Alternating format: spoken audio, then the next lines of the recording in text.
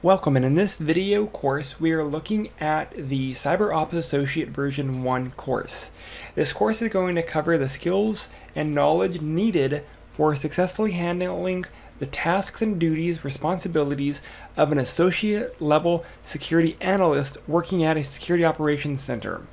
The goal of this video series is to help prepare learners for the Cisco 200-201 certification that's focusing on understanding the Cisco Cybersecurity Operation Fundamentals course known as CBROPS. Module 16, Attacking the Foundation. Here we're looking at IP PDU details, we're going to look at IP vulnerabilities, and then we're going to look at both TCP and UDP vulnerabilities to explain kind of how we can exploit them. So let's go ahead and jump right on in. IP PDU details. First of all, we already know that IPv comes in two main flavors, IPv4 and IPv6. IP itself is a layer 3 connectionless protocol, meaning there is no guaranteed delivery, it's more of a best effort, but it also means it's media independent. It provides the necessary function to deliver packets between the source and destination over any type of interconnected system. Again, no effort for validation. So whether the source or destination is actually there, it doesn't matter. So threat actors can tamper with other fields in the IP header to carry out specific types of attacks. So it's important as an analyst position for us to understand the difference between IPv4 and IPv6 fields inside the header. So that means we have to look at the headers. So here's an IPv4 header. We have a version, we have a header length, we have a differential services, the DS, whether it's DSCP or ECN. We have a total length, not just a header length. We have identification, we have other flags, other offsets. We have a TTL, we have a protocol. Protocol should be of the data above it, so whatever layer 4 data we have. No, I take that back. Protocol is going to be the protocol that we're dealing with in this section. We have a header checksum, source and destination addresses, and below that will be the data. Keep in mind, as we look at this, the header is about 20 bytes long. Source and destination are going to be 32 bits each. There are 10 main fields in this area. So again, version, DS, DSCP, ECN, TTL, protocol, source, destination. Those are the big ones that we need to understand. So version is a 4-bit binary number, and that will determine what layer 3 version we're dealing with. Are we dealing with IPv4 or IPv6? It's a 4-bit binary number. 0100 identifies the data packet as a IPv4 data packet. The header length is a 4-bit field containing the total length of the IP header, normally about 20 bytes. The differential services, or diffserv, are formally called the types of service fields, and this is 8-bit fields used to determine the priority of each packet. When we're dealing with QoS, or we're dealing with weighted routing, this is where we're going to get a lot of those details. The 6 most significant bits of the diffserv fields are called the differentiated service codes, DSCP. The remaining 2 bits are the explicit congestion notification, ECN bits. Total length will be the entire length of the packet, including the header. Again, the maximum size of an IP packet is 65,535 bytes. Again, total length is about 2 bytes total. Identification, flags, and fragment offsets. These are going to be anything that moves packets. It might need to come across a route that cannot handle the size of the packet, so the packet might be divided or fragmented. This is what will actually identify those areas. TTL is a 8-bit binary value that is used to limit the lifetime or the life of a packet. That way it doesn't live forever. Basically, between each layer 3 network, it will actually decrement or decrease the TTL by 1. When the router receives a packet with a TTL of 1, it actually will discard it, because as it decrements it to 0, that will kill that packet.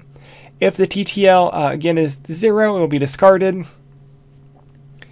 Protocol. This is going to be used to identify the next layer protocol. So I was right. I always get the protocol portion. I always start saying it's layer 4, and then I say no, it's layer 3. But protocol is the layer 4 protocol. Is it ICMP? Is it TCP or UDP? Common values are going to be the decimal numbers 1, 6, and 17 respectively. So if we see a decimal number 1 in the protocol, we know that that is going to be ICMP. That allows us to look at the data, the layer 4 segment or data frame that is sitting in the data, so we can analyze where it's going to be going. Header checksum is again a checksum. Source and destination is a 32-bit binary value of the IP4 address. And lastly is the options and padding. This is the field that will varies in length between 0 up to 32 bits. If the option values are not multiple of 32 bits, zeros are added to the padding to ensure that this field contains a multiple of 32 bits. Basically making sure that it's all nice and rounded numbers. I've already done videos on reviewing IPv4 header details in Wireshark. If you need a link to the video, please let me know. I will be glad to give you that information. So now that we looked at an IPv4 header, let's look at an IPv6 header. IPv6 header, you'll notice, is way more simplified.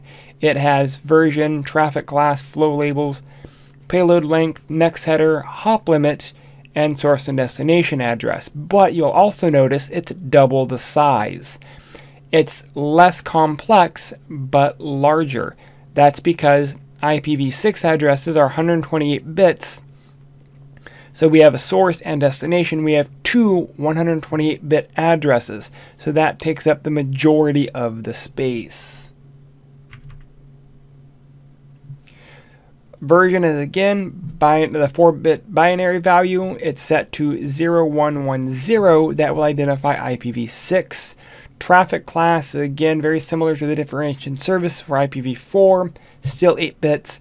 Flow label is new. This is a 20-bit field, suggests that all packets with the same flow label receive the same type of handling by the router. So you can actually start manipulating the flow so that the layer 3 device will handle it slightly different. Payload length is a 16-bit field that will indicate the length of the data portion or the payload of the IPv6 packets. So again, payload length is just the payload. We don't have a header length, we don't have a total packet length anymore. We just have the header, and then we have a payload length. Next header is an 8-bit field, which is equivalent to the IPv4 protocol field. It will indicate the data payload that the packet is carrying. Again, ICMP, TCP, or UDP. It got rid of the TTL, however, it's just kind of changed it to hop limit.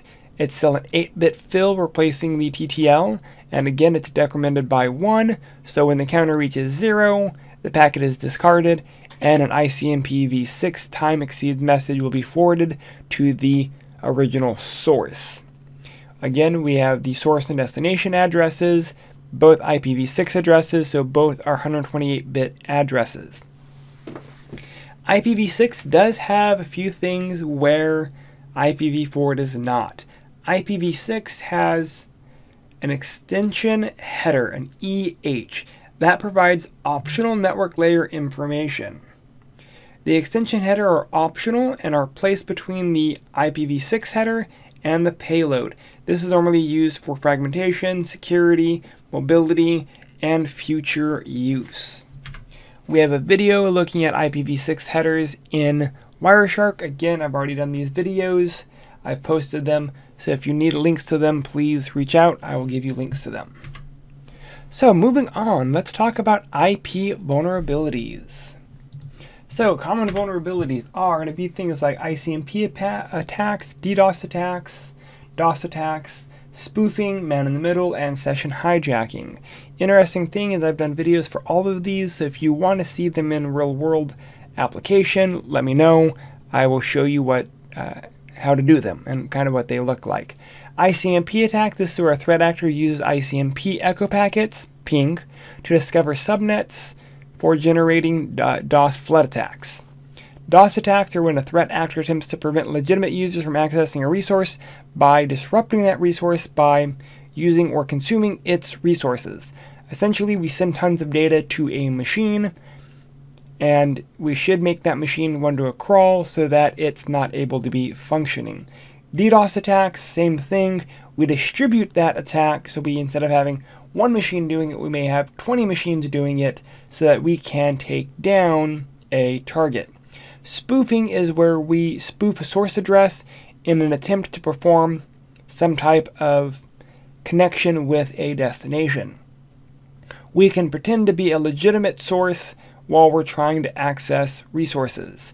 Man-in-the-middle is just that. It's a man-in-the-middle that will position themselves between source and destination, and it will try to control traffic between both source and destination to go through that device. Session hijacking is when a threat actor gains access to a physical network and they're able to deploy a man-in-the-middle attack to hijack sessions on a network. It is not always so much on a physical network. You can do session hijacking on the internet as well. It's just those are more limited. So let's go ahead and let's look at how we do these attacks a little bit more in detail. ICMP, while it was developed to carry diagnostic messages and report general errors, it can do much more than that. The ping command is a user-generated ICMP message called an echo request. This is used to verify connectivity between source and destination. So here we have a threat actor using ICMP for reconnaissance. Essentially, we can send an echo request, whether it be spoofed or not, to a victim. If we actually want the echo response, the reply, to come back to us, we would not spoof our address.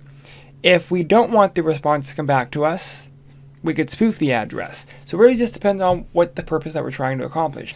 What is interesting is a basic DOS attack is sending out these request responses, and we just keep sending more and more and more of them. The destination will be responding to them. The more we send, the more they respond, the less resources the destination will have. If we distribute this attack, we can have multiple attackers attacking one destination. And again, that just consumes those resources faster and faster. That makes it so that the destination, the victim in this case, isn't able to actually respond because they don't have enough freed resources. So networks should have a strict ICMP access. Should and does are two different things. The following tables will list the common messages of interest to threat actors. Echo request and reply. This is used for verification.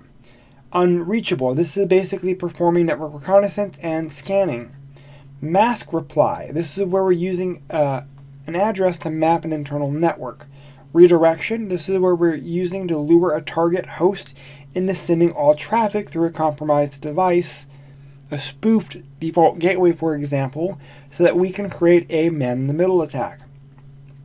Lastly, we have an ICMP router discovery. This is used to inject bogus routes into the routing table of a target host.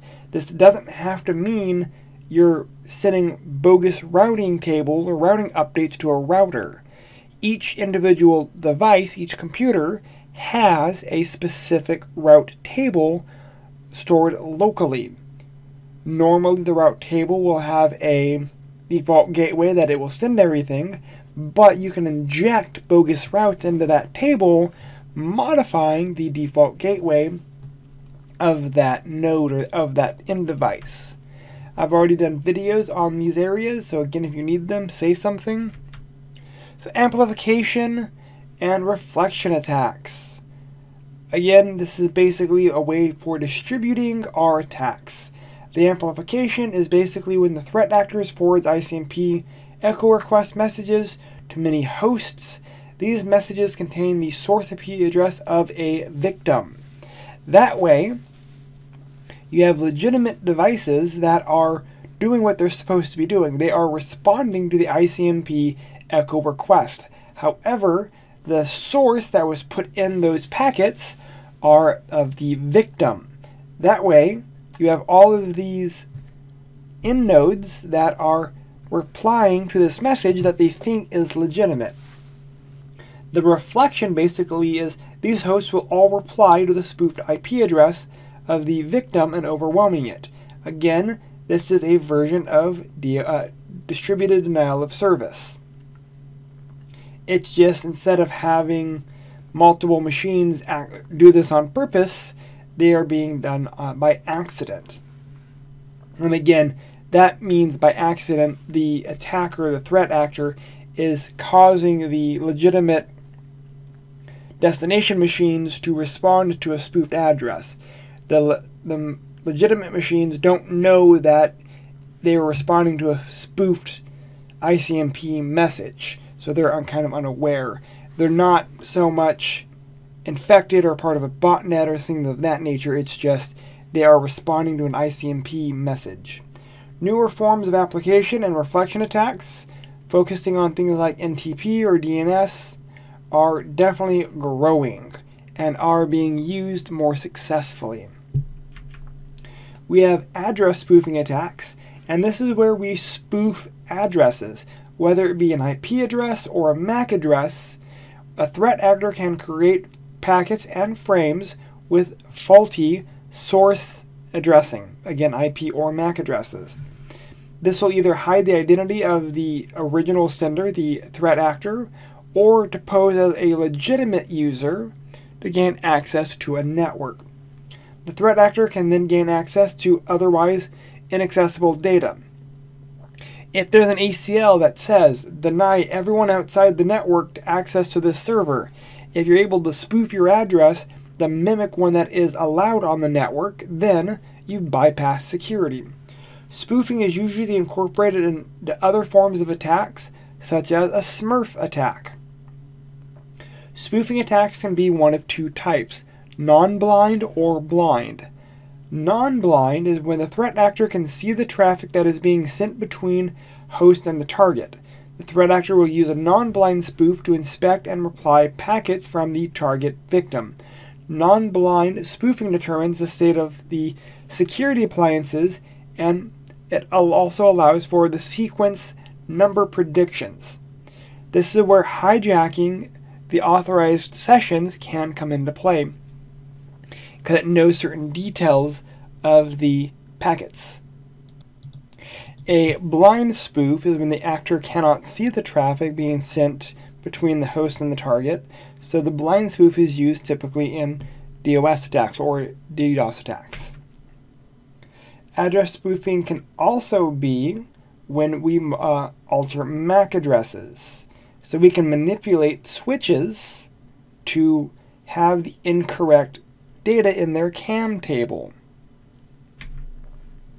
So the switch will overwrite the current CAM table and will insert the new assigned MAC. That way, we can forward traffic to the spoofed MAC address of the threat actor.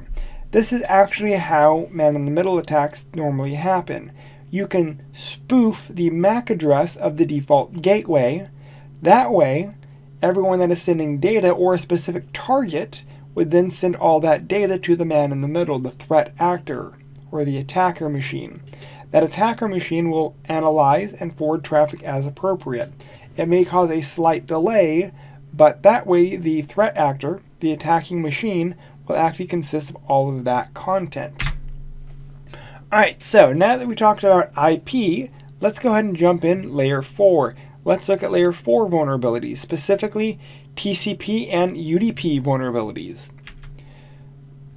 TCP and UDP are going to be the main focus. ICMP as a layer 4 technology was kind of already discussed. However, we didn't really look at the ICMP header. That is normally saved for both TCP and UDP.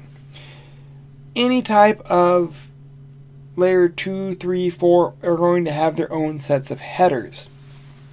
Here we're looking at a TCP segment header, and you will see that when we're looking at control bits, there are 6 bits there.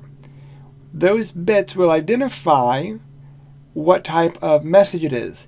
Is it urgent? Is it an acknowledgement? Is it a push function, a reset function, a synchronous sequence number or sync function, or is it a FIN, no more data, the vsending function? You'll also notice that it will have source and destination ports. Because this is TCP, we'll have a sequence number and an acknowledgement number. There's other things here as well, but that's outside the scope of what we need to talk about. Here we're looking at specifically the control bits. Reliability delivery, TCP again incorporates acknowledgement. It's connection oriented, so that means guaranteed delivery is there. So instead of relying on the upper layer protocols to detect and resolve these errors, it can actually look at the sending of content, the sending of data, and it will attach an acknowledgement number. If the acknowledgement number is not received, the sender will retransmit that data. It will require an acknowledgement for the data received. If it doesn't receive it a second time, it will retransmit again. Examples of application protocols that make use of TCP are things like protocols that make use of TCP will include protocols such as HTTP, SSL or TLS, FTP, DNS, specifically DNS zone transfers. Those are the big ones. There's more, but those are the big ones. Remember that when we're looking at protocols, when we're looking at port numbers, our port numbers can be tied to specific protocols. If we're talking UDP, UDP port 25 is different from TCP port 25. So keep that in mind. UDP connection oriented, UDP connectionless oriented. Again, those should have already been discussed in earlier networking courses, but this is just again hitting home that TCP is connection oriented, UDP is connectionless oriented. TCP also has the ability to handle flow control. And basically TCP will implement these controls to address these issues when we're sending data.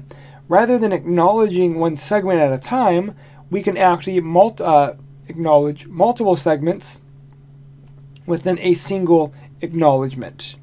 That's called a window size.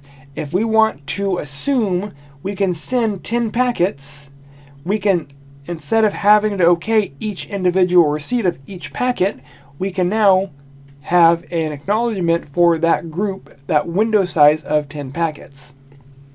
TCP is stateful, meaning communication between two parties occurred during an established session. That establishment happens with a three-way handshake. The handshake I will go over in just 1 second.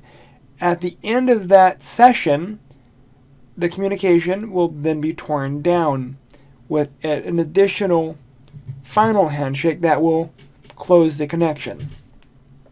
So how do we look at a three-way handshake? Well, first we will have a sender send a sync. They will have a sequence number and a control number. The receiver will receive the sync. It will look at the sync number and it will look at the acknowledgement number. The acknowledgement number will be 1 plus the sequence number that it received. Here we have the sender sending a sequence number of 100. The receiver will see the sequence number of 100, will add 1, and then will send that back as a sync ACK, synchronous acknowledgement. The original sender will receive the sync ACK, will check its sync number, and it should have a seek number of 101. That will be the acknowledgement number that it received from the receiver. It will then take the new sequence number that the sender sent and will add 1 to that. So here the sender is going to be sending a sequence number of 100, so the new acknowledgement number will be 301, 300 plus 1. So actually, I'm going to grab my pen. This number allows us to get that acknowledgement. The new sender will generate their own sequence number, and that allows us to get that number. This guy right here will match the sequence number over here. That allows us to verify that we have an established session. This is the 3 steps for our three-way handshake. So how do we attack it? Well, we can attack TCP at the handshake. We could be flooding sync requests. We could be sending specific random garbage acknowledgement numbers. We can open these sessions and never actually do them. We can also then keep sending reset options.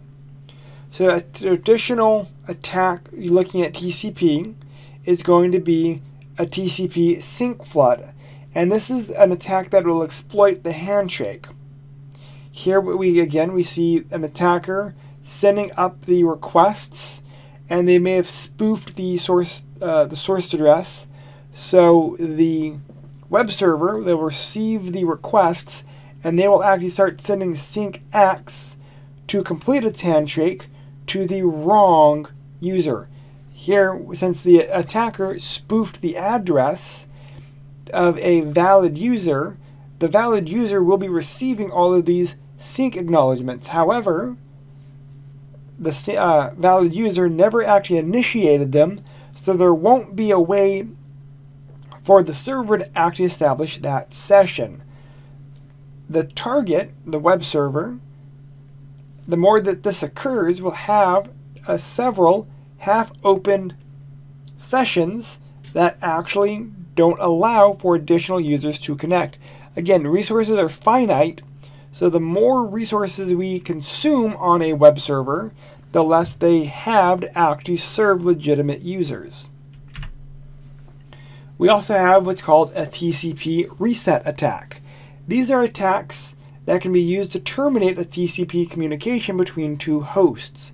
Essentially, the threat actor could do a TCP reset attack by sending a spoofed packet containing a TCP RST bit to one or both of the devices, A or B. If they spoof the source address and they send it to the legitimate destination, either A or B, and they set the control bit to reset, this will terminate the communication. That is why understanding the flags are extremely important. When the TCP session is being torn down, it follows a 4-way exchange. When the client has no more data to send, it will send a FIN flag. The server will send an acknowledgement. The sender will then also send their FIN. The destination, computer A, will send an acknowledgement sending of receipt of them receiving the computer B's FIN flag. Both A and B will both send FIN flags. Both A and B will both send acknowledgements after the receipt of the FIN flag they were received. The client will then respond with an acknowledgement verifying that the connection is closed. This is because the initiating machine received a reset that actually then starts this process. We also have things like session hijacking. Session hijacking is another form of vulnerability, and the threat actor takes over an already authenticated host as it communicates with its target. When we're looking at sessions between a host and a web server, for example, they have a session ID, they have a cookie. If you are able to gain the session ID or the cookie between the two, you can actually take over that session. However, most modern day web browsers and most modern day web hosting machines no longer are susceptible to this type of an attack. However, that doesn't mean that they're not susceptible. Just because new servers, new updates prevent this, doesn't mean that everyone have those new updates. And the sad fact is, there are web servers still running Windows Server 2000 or 2003, even though they've been end of life for years. Or unpatched or out-of-date web servers that still allow for the interception of session content, session IDs, and cookies, thus allowing these session hijackings to still occur. So now that we looked at TCP, now it's time to dive into UDP and understand all of the vulnerabilities that are tied to UDP. First thing you're going to notice is definitely UDP has a much simplified header. You're going to have a source port, destination port, length, checksum, and data. That's it. You don't have acknowledgement, you don't have control bits. UDP is very stripped down. Again, low overhead makes this very desirable, but that means things like error detection, error correction is not here. This is best effort. UDP is most commonly used with DNS, DHCP, NFS, and trivial FTP. These are used for real-time applications, voice, video, things that need no acknowledgements, things that need the fast response. UDP, like everything, is susceptible to attacks. So, UDP is not protected by any type of encryption. While encryption can be added to UDP, it's not available by default. Because again, simplified, low overhead is what the goal here with this. So that lack of encryption means that anyone can see the traffic, change it, modify it, and then put it back on the network. One of the most common types of attacks is a UDP flood attack.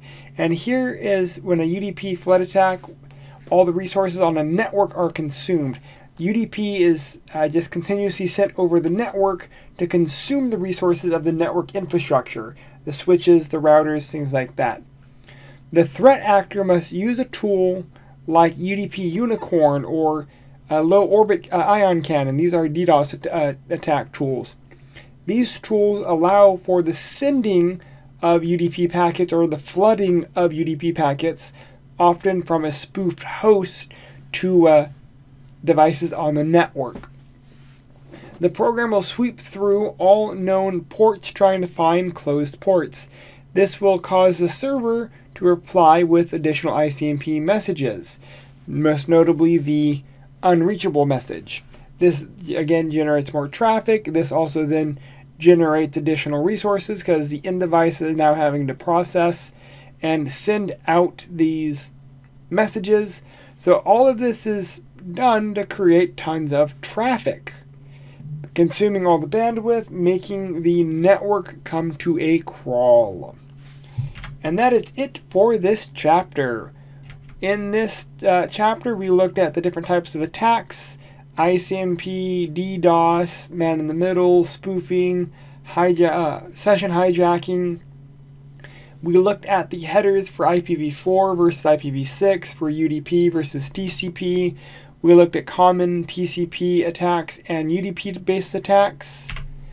And that is it for this lecture. If you have any questions or concerns, please feel free to reach out. Thank you.